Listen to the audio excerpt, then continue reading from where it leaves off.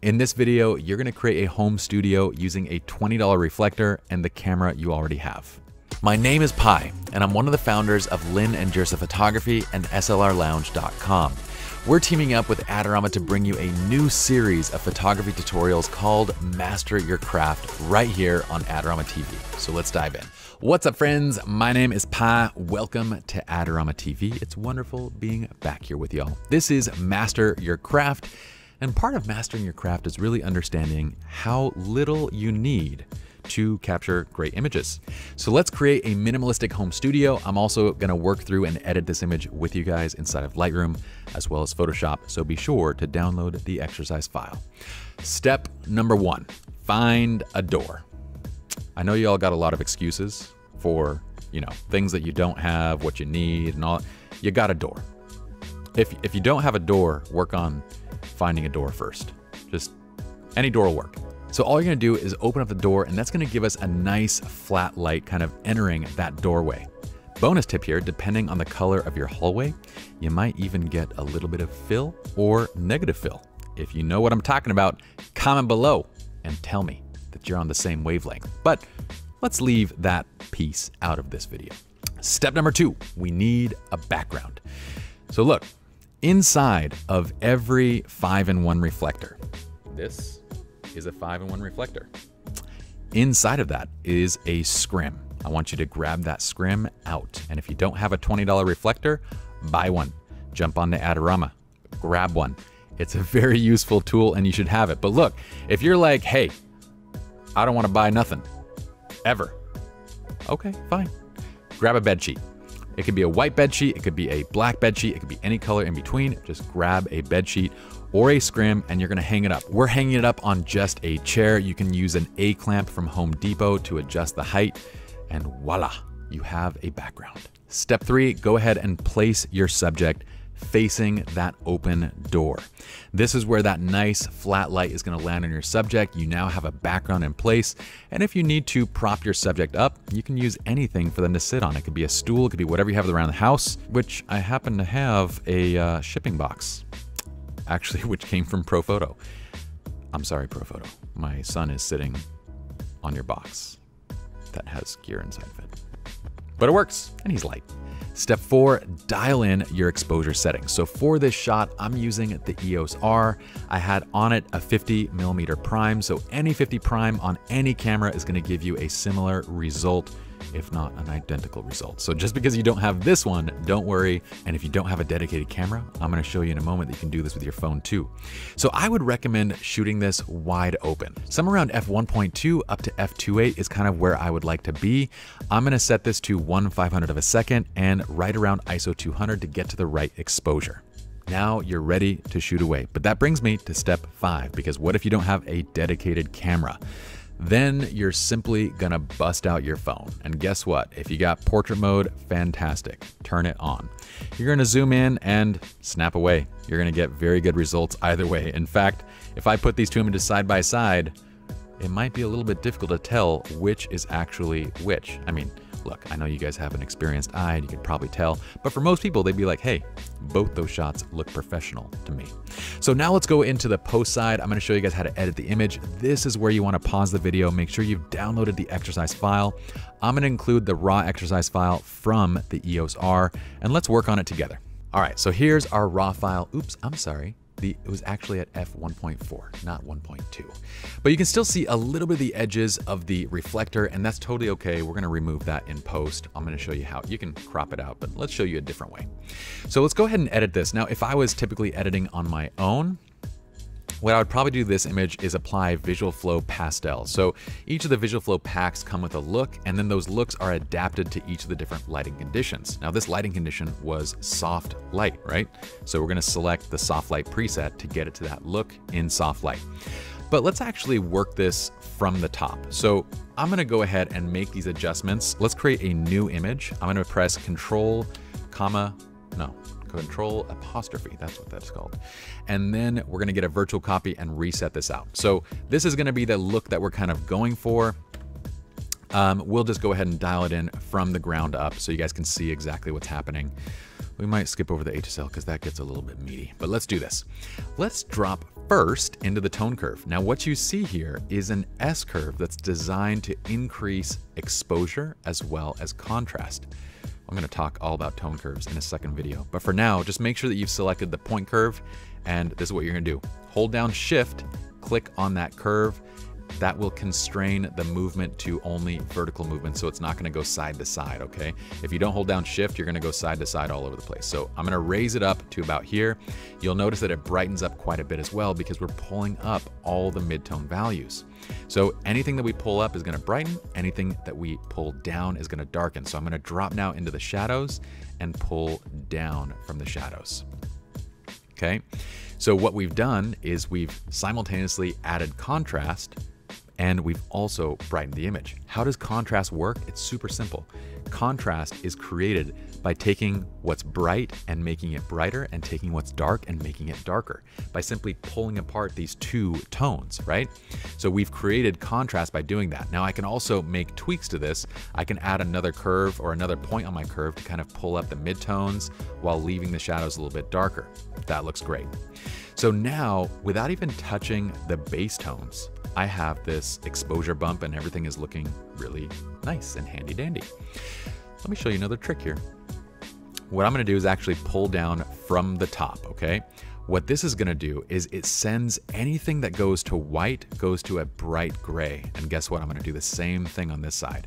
What this is creating is a subtle matte effect to the image. I love that. We're mattifying. So all of this so far was created with just the tone curve. From here, I'm going to go ahead and get to my white balance. Now I can do that by dialing it manually, or you go super secret.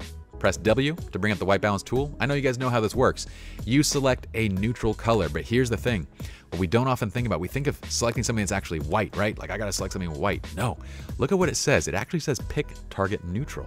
That's where a lot of people don't know that Lightroom doesn't need you to select something that's white. It needs you to select something that's just neutral in tone. It could be gray, it could be dark gray, it could be near black, it could be white, anything in between, so long as there's no other colors in it. So I'm going to select the background, which I know is that scrim, and I know that that's a clean color. Okay, so at this point, now I can use my base tones for fine tuning. I could say the highlights look good, but I'm going to pull down a little bit of the highlights and pull down a little bit of the whites. I'm going to raise a little bit of the shadows and raise the blacks just a bit. Okay. For clarity, I'm going to drop the clarity just a bit. I don't need any dehaze. I do want to kind of tweak the vibrance of it. Skin tones are just a little bit too vibrant for me, but we're going to do that in our HSL. Okay, so coming down to the HSL, if I go back to that prior image, you can see that we're doing a lot of shifting for the pastel color tone. Now this doesn't necessarily have the right white balance, but let's go ahead and do some of that shifting. What I'm gonna do actually is shift some of the saturation. So I'm gonna leave most everything else. I'm gonna pull the saturation down a little bit on the oranges. What I just did was I select the dropper tool for HSL and I'm targeting the tones that I want to adjust. So rather than simply pulling over here, I'm actually dropping it right into the image, because then it's gonna help me to adjust other neighboring tones. For example, it dropped the reds a little bit because there are some reds in that area, but I'm gonna pull it down even a little bit more. Next, under saturation, I'm gonna pull down the blues a bit to get a little more of a subtle blue hue in the pants. And that's looking nice. That's looking real nice. Now, if I want, I can actually brighten just skin tones by raising the luminance on oranges, okay? So I'm gonna do this a little bit on oranges and on yellows. Let's go up just a smidge, all right? Okay, now I'm gonna start dropping down. We're gonna add a tiny bit of warmth into the image. Here's another fun thing that you might not know about split toning. Click on the highlights, drag right into the image, and now I have an eyedropper that can pull in colors directly from my image. So I'm gonna pull over an area of skin tone that I like, and then I'm simply going to reduce saturation, okay? So this is just gonna add a subtle amount of warmth into those highlights. Then I'm gonna do the same thing in my shadows. I'm gonna drop into the shadows, pull from an area of shadow that I like, and then simply reduce saturation. Okay, to right about here. Now we get this nice little kind of toning over the image that sort of tightens things up a little bit, okay? I like the way it looks. We're gonna change the warmth last. Let's just keep scrolling down. We can zoom in right now and see sharpness-wise, the image is actually pretty sharp. If I want a bit of refined sharpening, I can do that. Check this out. You can hold down Alt or Option, and it's gonna do, whoop, I press spacebar. It's gonna do various things. So if I click on radius, what it's actually gonna show me is a mask of how the sharpening radius is gonna affect detail. So I wanna set this to a fairly low radius so that it's only affecting kind of the larger lines in the image. If I click on detail and increase, this gives me another mask that shows what is the detail it's gonna be sharpened. I wanna lower this as well because if I increase detail significantly, it's gonna sharpen all the pores of the skin. I don't wanna do that. I wanna leave the pores kind of intact while sharpening like stronger areas of lines. So now I'm gonna do one last thing. If I zoom back out, I'm gonna go to mask and raise the mask holding Alt or Option, and look at this. You have a mask that's now telling you exactly what's being sharpened. So if I go up to 80, I know that I'm only sharpening the strong lines of the image and all the pores are left intact.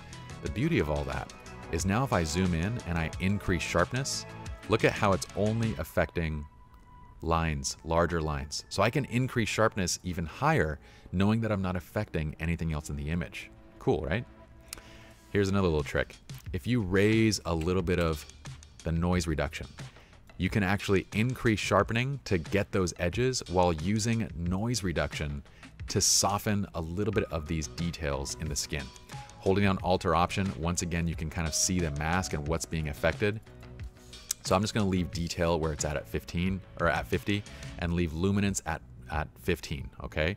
That's a good enough amount that it's not gonna be noticeable. It's just gonna subtly soften kind of the pores on the skin while sharpening all the details in the image. You guys can take that little gem, put it in your pipes and smoke it, like my dad would say. All right, let's go down to lens correction. I'm gonna do this. I'm gonna go enable profile correction. This is gonna remove the natural vignetting. Why do I wanna remove that on this shot? Because this is a bright image, and on a bright image, the natural vignetting, it kind of distracts from the overall image, right? When an image has bright edges, I like those edges to stay bright. So in this case, I'm gonna remove it. So enable profile correction, it automatically removes that. If you wanna make any more of the vignetting correction, you can always adjust up as well, and it'll increase that effect. Okay, so with that now, I'm gonna go ahead and just come up to white balance and set an appropriate white balance, which I think is right about here, okay? So if I click reset, this is where we started, this is where we ended. Now let's go ahead and fix the corners, okay? So I'm gonna select the spot removal tool, press Q to do so, make sure it's set to heal.